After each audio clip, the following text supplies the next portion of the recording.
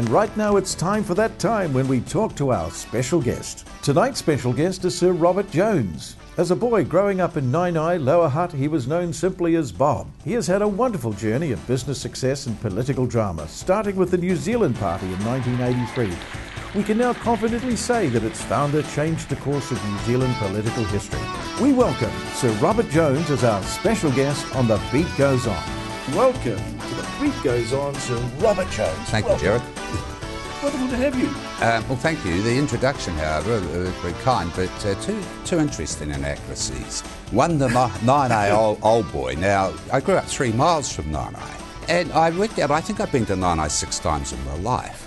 And but no, it's like telling I'm not a property developer. Yeah. I say to journalists, look, it's not hard. A property developer develops, an investor invests. And what was the other inaccuracy? Well, the other one was you referred to me as a businessman, and to be frank, I'm not. I would say that on average, I wouldn't spend more than 30 minutes a week on it. It's an interesting hobby. We've got great staff. What are you then, Sir Robert? I spend my time reading, I play sport, I travel, I do all sorts of things. Because from an early age, I just wanted to touch and taste everything. And going to Nainai College, thus the Nainai State Houseboy, which was an oddity insofar as Nainai College is not in Nainai, and it should never have been called Nainai College. But being a foundation pupil back in the 50s, it was pretty wild in that. You know, they all wanted to leave and go into the factories, the original few hundred, which is what they duly did at 15, as you could then.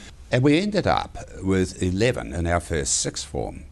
And in our first history year, we had personal tutorage. I think there were 6 of us, and we had the most wonderful teacher. He spent the first few hours with us, you know, in several lessons, trying to persuade, we didn't have to try, but explaining to us why absolutely everything is interesting, and it is.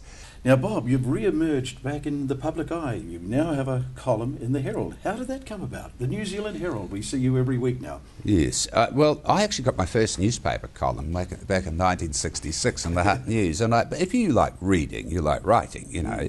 I handwrite everything, and I love it. And I've always had a column, actually. But what happened when I was approached in 1987 by Fairfax, or it was Independent News then, owned by Murdoch back then, would I write a column for them? And I said, well, if I'm going to go to that effort, you've got to put it in all your papers. Well, they went further. They sold it to everyone as well, the Herald, everyone. So it was in every newspaper in New Zealand each week, excluding Nelson, because the proprietor had some snitcher against me and didn't want it. It's fine, yeah, I didn't care. But Nelson's lost, Bob. But I said to them then, I think I could only do it for a while because I think you get stale and repetitious. And I did it for about 5 or 6 years, and I enjoyed it. So I then stopped, and they all complained, oh, but it's very popular. I said, well, that's nice, but it's irrelevant to why I'm pulling stumps. And then they approached me, would I do it again? And I said, yep, I'll do it again, because I had been writing for small circulation things, so I thought I'd do it again. And, you know, I like to make a point. You do. And do it with humour. And you do it so well. Well, that's kind of you, but to do it with humour. I said, what are you giving me? He said, 800-ish, 700-800 words, something like that, which means 750 to 900. Again, the technology, isn't it amazing? I handwrite something out, the first draft. I'll give it to I'll go into town, give it to the secretary, and now they push a button, how many words there? And it could be 1,100. And when this particular girl first started doing it, I said, you watch how without changing anything, removing anything, we get 800 words. Now, when they say that, they don't care if I didn't 850, but I give them exactly 800, not 799. And it's an interesting challenge, not to remove anything. And thus, the effect of that is it ends up being very tightly written and flows well. And people say, oh, you write well. If they gave me my head, they wouldn't say I write well, because I wouldn't be writing well. Now, if I didn't have that discipline to get it down to that. I'd love to hear your thoughts and feelings of where we're heading now political. Where's it all going now, Bob? Are you happy with the progress we've made, and why are we lingering in this recession for so long? Well, of course, I wouldn't worry about that. Look, I recall driving with a very wealthy friend. He had a chauffeur in a Rolls Royce, and we drove up to North Wales to see this fellow in a village, and he had a little cottage industry he'd bought up. All the time newspapers, he would sell people the times on the day they were born. And it may be that they might have wanted the next day when their name may have been in it, who knows. But just so they say, well, the day I was born, here was the world then. Yeah. Anyway, it was interesting, and I went up there and I said, I'll tell you what, I'll buy the lot off you, which I did, and we took them back in cases in the back of this Rolls. And I've yet to properly unwrap it, but periodically I've opened it. There were a whole lot of cardboard cartons, and I shipped them back to New Zealand. But I've opened them at random, 1882, 1852, 19, whatever. And it's the same story. Same story. Woe is us. We're economically ruined. The world's coming to an end. I mean, look at the Herald. They've got a fellow called Bernard somebody or other who writes the economic column. Now, it's like, he should kill himself. I'm serious. I mean, I remember reading once. It's all glue. What's his name? Bernard somebody, Hickey or something.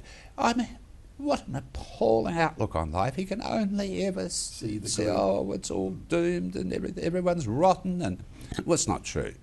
And you go out there and life's bustling on, and you can get cantankerous, or I'm called, because of my age, curmudgeon-y, if I carry on about all these apes walking around staring at these bloody cell phones, the mindlessness of it all. But the very fact that when we watch the news at night, we get the first 30 minutes is every doom and gloom story in New Zealand. So after a while, as the years go by, if you get fed this constant diet of doom and gloom every night, people then start...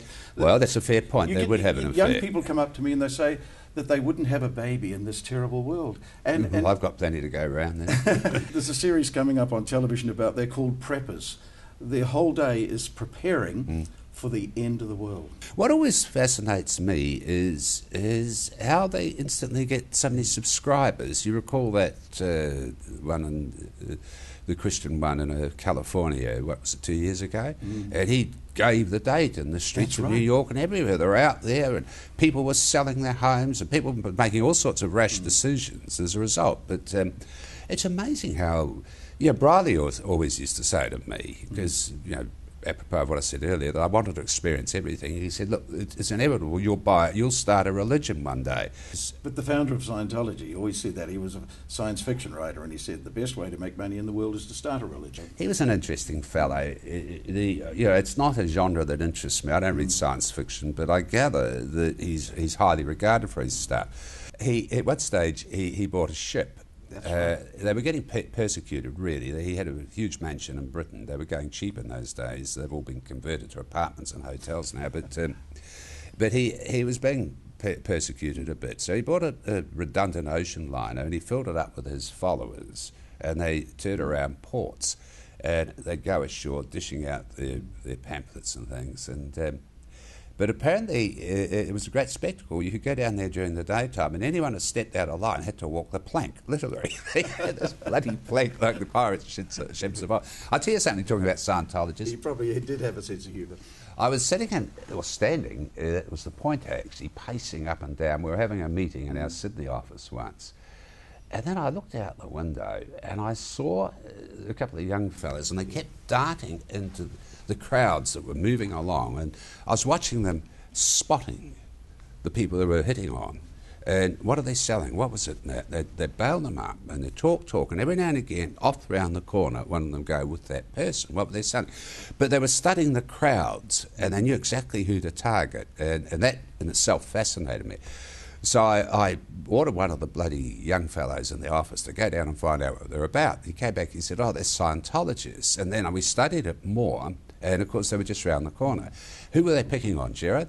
They were picking on backpackers, lonely people from overseas, anyone that talked to. Why would anyone buy into this rubbish, But then why do they buy into religion? Well, that raises different questions of fear, of death, and all sorts of things. It's coming to that time where we've got about 5,000 days left. Speak for yourself.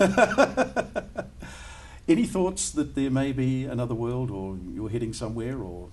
Absolutely, no doubt there's not. There's certainly no evidence of any, but I do enjoy teasing the religious. In fact, I did more than I get elated out of it. I love taking that mickey out of... What's Bob Jones been all about? What's the purpose of Bob? What I said, right from the start, I wanted a taste, and it's why I've been to so many countries. I've lost that a bit now, but I could never go away for more than a couple of weeks, and then I get a bit fretty what's happening. And I did try looking at computers and hotels. You could live in any country in the world, couldn't you? Why do you remain in New Zealand when... That's a common question. That's because it's home and it doesn't matter. But I've got 50 acres of garden. I love it. I love my gardens, my library, and their friends, involvements are here. It doesn't matter. But I was grilled about that recently at a lunch with some bloke, and he said, well, come on, there must be one. Well, then he said, okay, you don't have to learn it, but which is probably the best country in the world? I said, I don't think there's any doubt about but they've all got their strengths and things, but the best country probably, except it's buggered up by religion, and that's Lebanon. Lebanon's a wonderful place, but religion, of course, causes so much strife there. It's got everything, every physical thing, and a wonderful history, but and it's small. Bob, I want to know, turned 65 last week, and so I've got the pension now, so I want to know, Bob, what do you do with your pension? I don't take the bloody pension. Dear me. Have you ever applied for it, Bob? No, of course. Well, if I don't take it, obviously. Last year, what's his name? He's a nice enough fellow. He writes a right-wing blog. Not that I look at it. One of the secretaries showed me when I came in one day. But and he was writing about, we shouldn't be paying to wealthy people and that. And then he had a photo of me, and I said, well, this is a bit rich, and I wrote to him. I said, look, before as if I would take it, or did take it. No, but then I said, look, I'm not going to complain too loudly because I know wealthy friends who do take it, and I'm bewildered why they take it. Why they go into a queue, for God's sake? Yeah. Why? I mean, it's silly. And then they used to do this silly line about, I've paid my taxes. Well, they've had more than their share out of it after we've run deficit governments for so many years, but... It's a weak rationalisation. What is that mentality? Pardon? What is that mentality? They've got all the money in the world and yet they still apply for the pension. I don't understand it. I just don't. I can think of one character in particular, and his wife berated him no end, but I paid my taxes. And I'm bewildered by it, Jared. I just don't understand.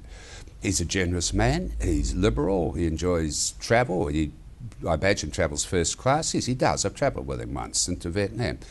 We went together, four of us. And he spares no expense, so he certainly doesn't need it. I don't understand it. Well, we have to finish. Gosh, it's been great talking to you. No, it's been nice here. What I'd like to do, before you go, is you've got some wonderful books out there. The books are Degrees for Everyone. Yep, it's a novel. Memories of Muldoon, that'll be funny. And it is funny, actually. True facts. They're all funny. So we need a question, Bob. What about as an answer your full name? What's your full name, Bob? Robert Edward. Robert Edward. Okay.